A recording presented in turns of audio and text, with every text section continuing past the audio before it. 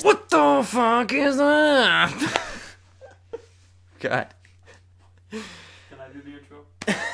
What the fuck is up?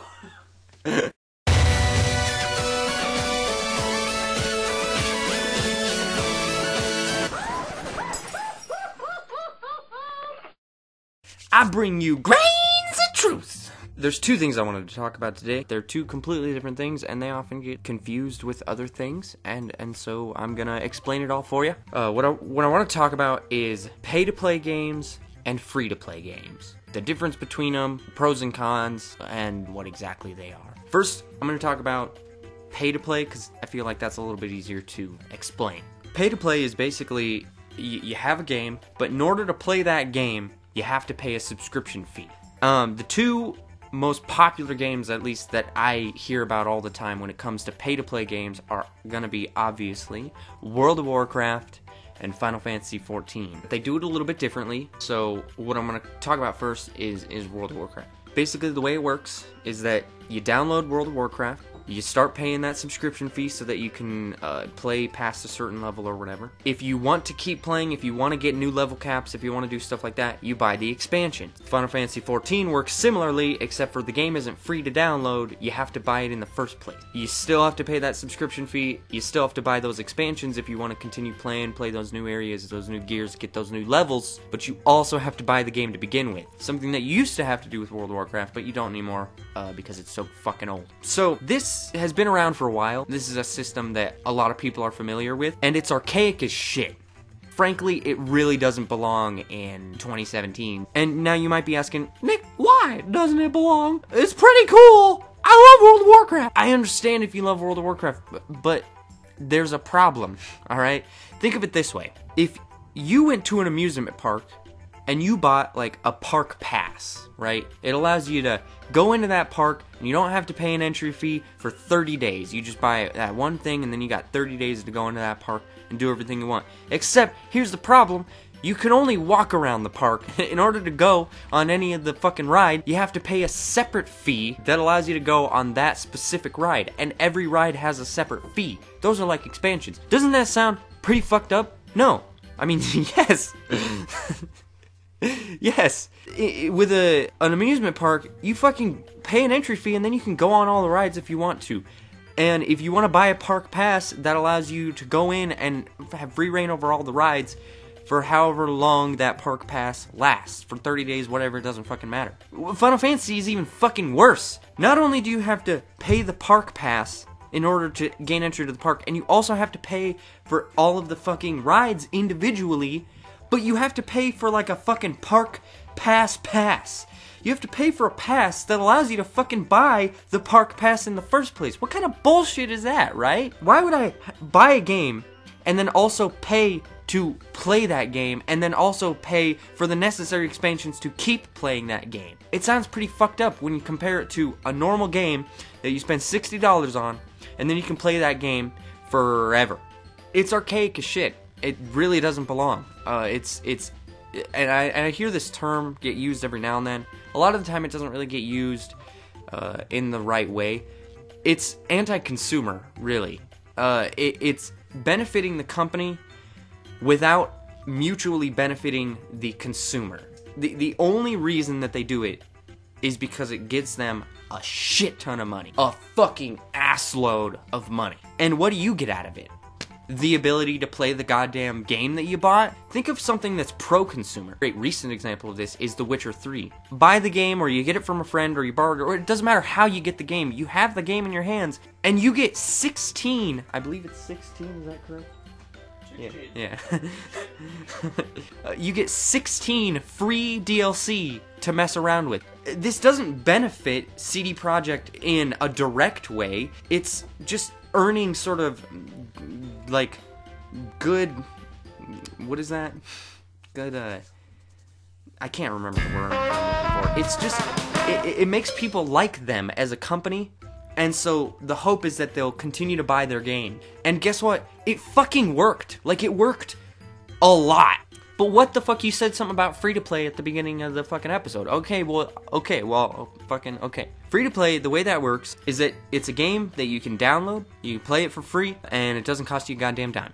a lot of the time, there's some kind of wall that is preventing you from doing something. That can be preventing you from continuing to play the game until you wait an allotted amount of time, locking out characters or maps or something like that. Or sometimes they don't have any kind of limitation like that at all. If you don't play console games or PC games, this might sound familiar to you. It might sound like a mobile game. And that's because a lot, if not like most mobile games, are free to play. You download it, you can play it, and then there's some kind of wall that might be preventing you from progressing. Maybe there's not, and there's just ads. And then there's something else in there called microtransactions. Microtransactions are basically just a small transaction that you can make to earn something small in return.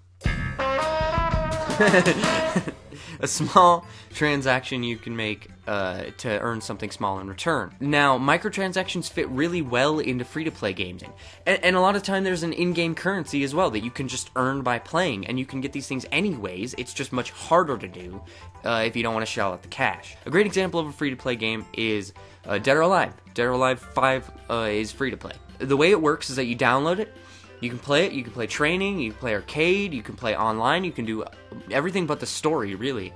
But you only have, I think, 2 characters. That might sound like it sucks dick, right? Why would I only want 2 characters in a fighting game? Well, that's the point, is that you buy the extra characters. I think each character is like $5 or something like that. You can then buy the characters that you want instead of buying the game and having a bunch of characters that you paid for that you're not gonna fucking use because you don't like those characters. So you can just buy the ones that you want to use.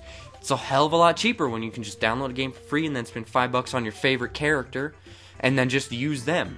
Not always does this work. A lot of the time, free-to-play games can be so riddled with microtransactions that it becomes a little overwhelming. The whole time thing gets on my nerves, like, a lot. Don't fucking make me stop playing your game, because I'm just gonna stop, and I'm not gonna ever turn it on again, because I don't like waiting around, and I'm not gonna pay your stupid fucking fee so that I can speed time along. I hate it when games do that, but you know, it is a free game, so I suppose what should I expect, right? Here's the problem, though. This model of a game where you play it, and you earn an in-game currency, and there's microtransactions, and you start with no characters, and you unlock characters through that in-game currency, but it's really hard, so you have to pay for it anyways. This might sound familiar to another group of people, because this is exactly the way that Rainbow Six Siege works. Now you might be asking, Nick, what the hell is Rainbow Six Siege? Well, really, the only thing you need to fucking know about Rainbow Six Siege is that it's a goddamn $60 game. You pay for the fucking game so that you can play a free-to-play game, really. I mean, it's a free-to-play model. You have to pay for the game so that you can pay for a bunch of fucking microtransactions. And that's the problem with free-to-play, is that you got these companies now that are using free-to-play models, but still charging $60 for a game. It says nothing about how good the game is, mind you. I like Rainbow Six. I really enjoy it. The thing that I don't enjoy is all the fucking microtransactions. But I already spent $60 on the fucking game. Why are you making me pay any more for stuff that is in the game? It's not DLC. Like, that's a common misconception. It's not fucking expansions that we're talking about here. It's not like Legion for World of Warcraft. $40 expansion, but it gives you new places to explore, new level cap, new gear, all that jazz, right? This isn't a fucking DLC. This is just absolute bullshit. A lot of other examples of this. Overwatch should have been free to play. It's riddled with fucking microtransactions. Star Wars Battlefront should have been free to play. It had, what, 4 maps to play? Or, 4 planets to play at launch. But really, the only 2 modes that matter have 4 maps, 1 on each planet. And then, of course, I had a bunch of fucking expansions, and you can only play it online. Oh, wait, that's right. It has that survival mode that you can get through in like an hour and a half. That way, they didn't have to put online only on the box. What other games are like that? There was a few games I was thinking of. Another great example of this is Evolve. Game was, frankly, it was not very good at launch. I'm gonna throw it out. I played it at launch. I was super excited for it. Made by the people who made Left 4 Dead.